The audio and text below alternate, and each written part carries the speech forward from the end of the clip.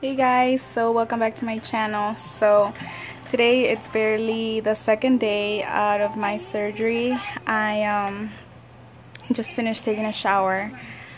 My husband helped me.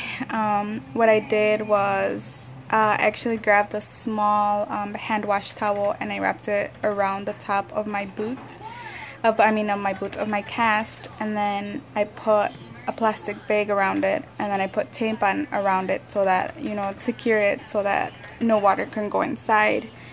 And then my husband cut the plastic of our shower curtain. He cut a big hole in it so that I can put my my leg through there.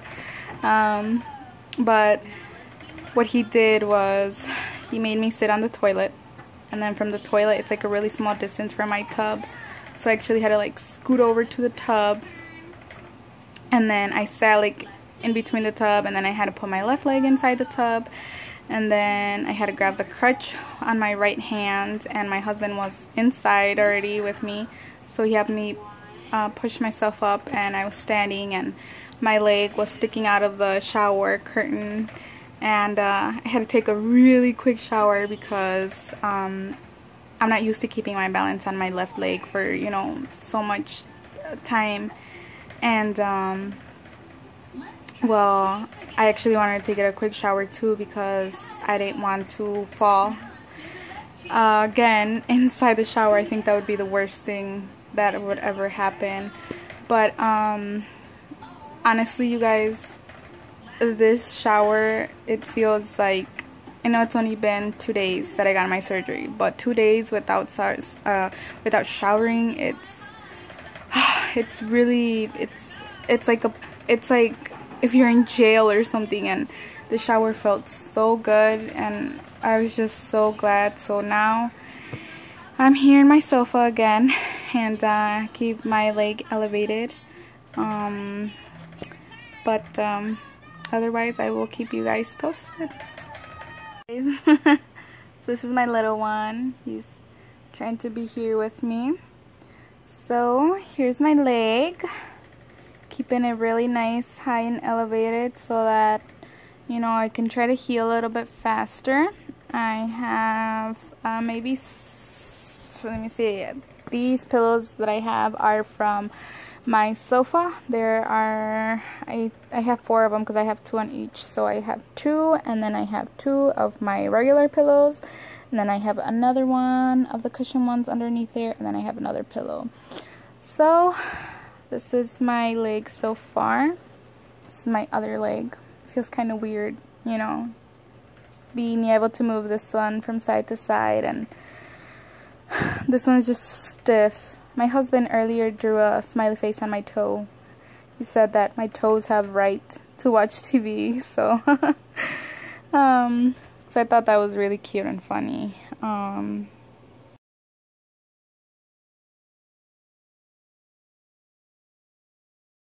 So far, I guess I wouldn't say I have as much pain right now. Right now I'm only like taken twice my pill for pain, but I do take it at night because obviously it's like a longer night and I can't sleep right, so, you know, I take it for the pain, and it does help me a lot. But otherwise today my routine has just been get up, go to the bathroom, come back. I've eaten some fruits, I've eaten some yogurts, had some orange juice.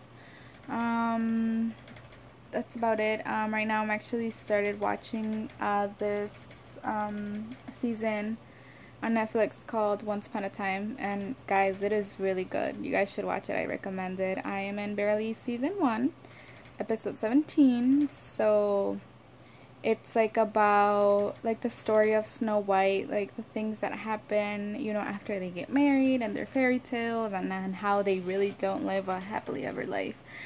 But it's really good, so I guess that's gonna be my new show for now while I'm still in my cast. But